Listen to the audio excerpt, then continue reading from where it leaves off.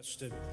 I'm here to tell you today that every affliction upon any one individual, whether they're in God, whether they're of God, whether they're convinced that God isn't near to them, every affliction is meant for an opportunity of God's glory to be manifested in their life. When you walk throughout your every average day life and you think to yourself, where is ministry? Where can I pray for people? Where can I apply the blood of Christ? Look for those who are afflicted, those who are bound, those who can't speak for themselves. What does the gospel say? That we, through Christ, have the Holy Spirit on the inside of us to see God's glory manifested in their lives.